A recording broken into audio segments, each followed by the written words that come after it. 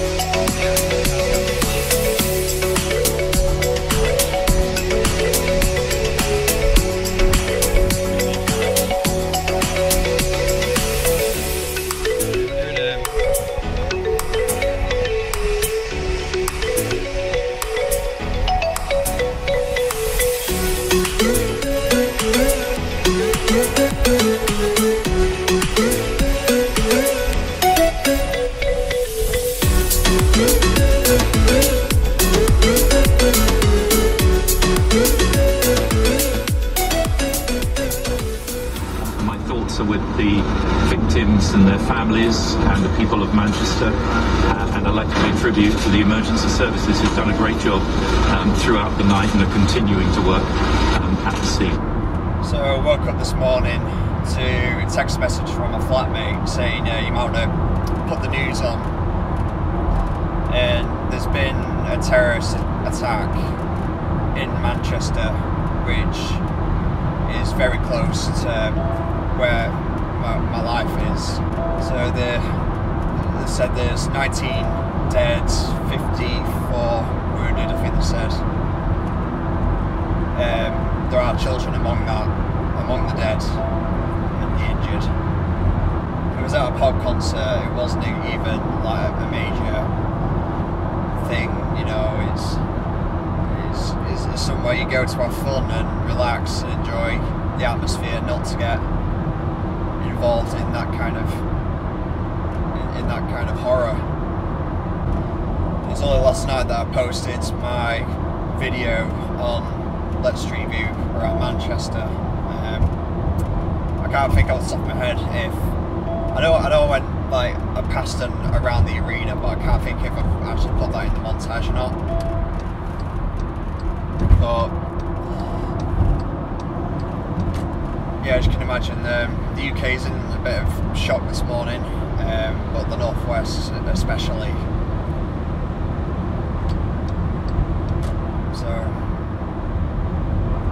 So it says it all. You can't even get up and go to work and contribute to society, or you can't get up and go to school without getting shot, and you can't do your shopping without getting run over. What kind of world is this now,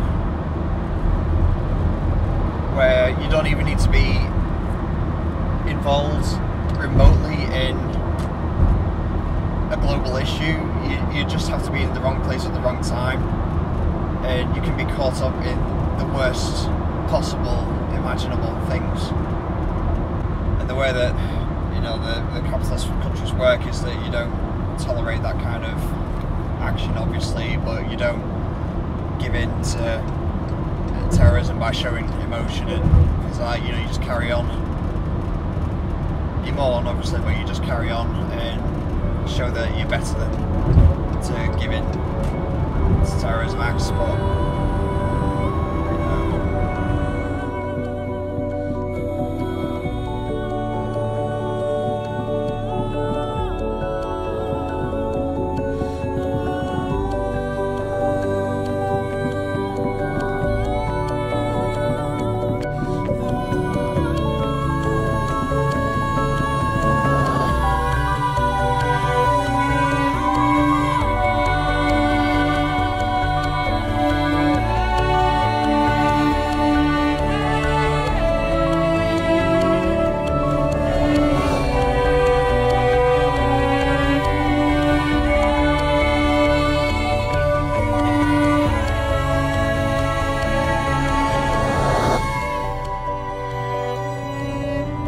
typical me fashion, I managed to make a right and royal cock-up of my route.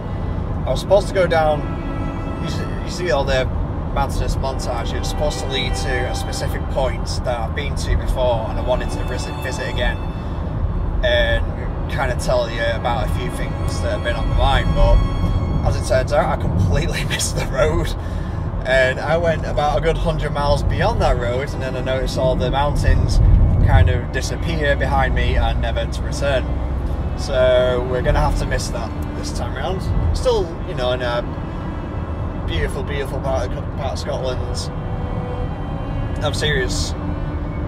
There is no better road in the entire United Kingdom than the one right in the heart of Scotland. Pick any route you want. Any route you want. Just go into the heart of Scotland and drive, because it's simply the most stunning place you'll ever go.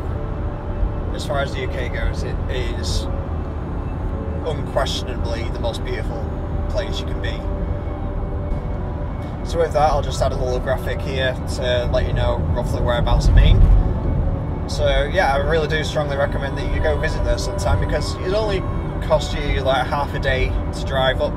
Even if you're all the way down in London or on the south coast somewhere, it's not a big deal to drive from one end of the UK to the other. I've done it so many times already, and I don't see how, this is the thing that bothers me, I don't see how people can go through life living and dying in the same town that they were born in and never exploring, you know, the next town over, or the next city, or the next county, or the next country over, because it's not that far away.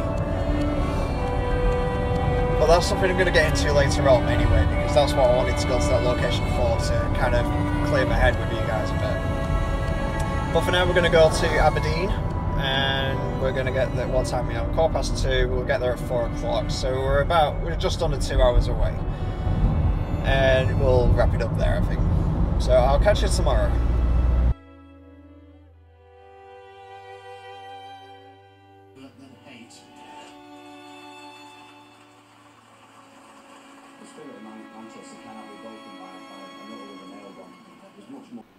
I'm actually really struggling with what I'm seeing at the moment. There's a lot more information has been coming out about the Manchester bombing.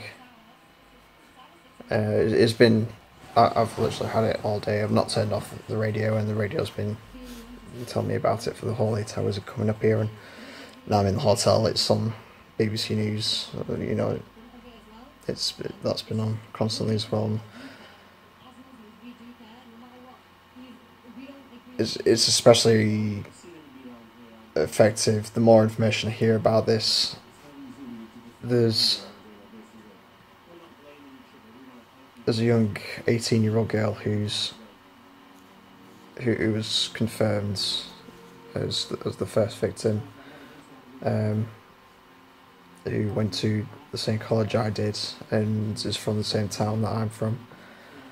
And not long after that, there was a little 8-year-old girl who's also been confirmed, and she's also from the same town that I'm from.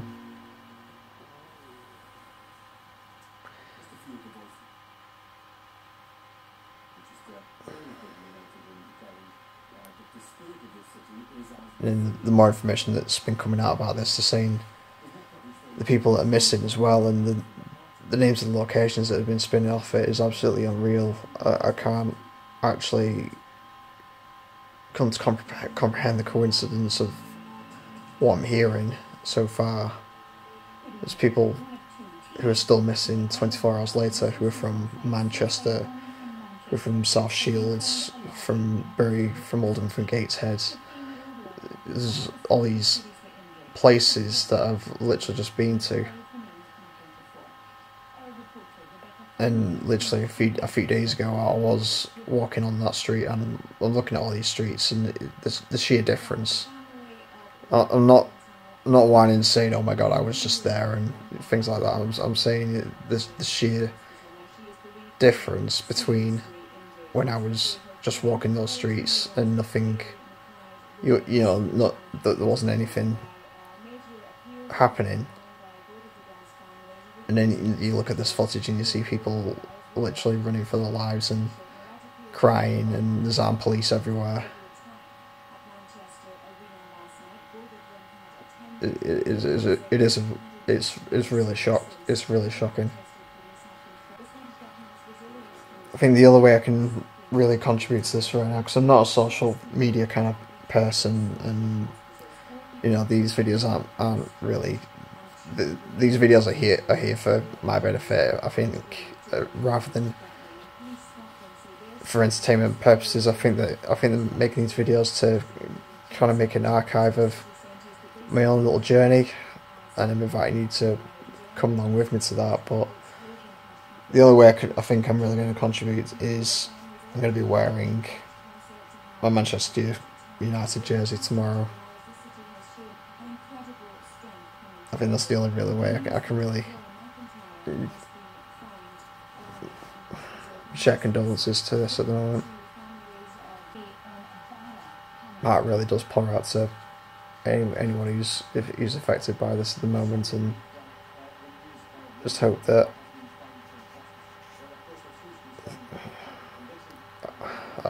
you can't say things are going to, you know, get back to normal and things like that, because it won't. You know,